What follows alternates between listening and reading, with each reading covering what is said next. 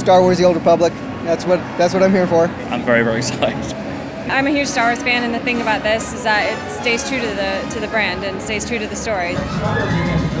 As soon as we walked in the door, we decided to come straight here. This was the top priority for our gaming list. It was awesome. It was probably the best trailer yet.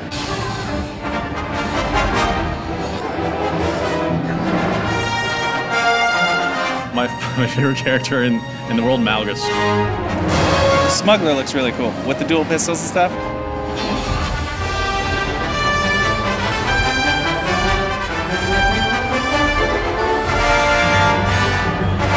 So I went through the line 4 times. The first time I played the Imperial Agent, actually 3 times. I got to check out both advanced classes. I played the Operative, so it was a little bit more stealthy. I was Jedi Knight. The Smuggler. Juggernaut.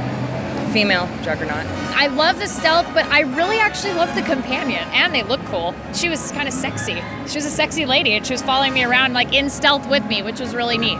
Any sign of Darth Sildar? Trust me. The story elements have actually immediately kind of pulled me in, gave me a bit of a sense of character, and I thought it was very effective.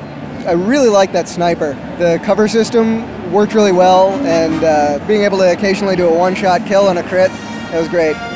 It felt like an assassin. It really did, you know? The stealthing and running up, and there was a lot of damage dealing. There was pretty good AoEs. It was good.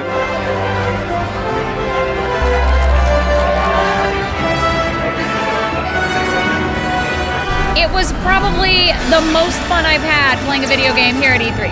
I was my own hero today. It was great.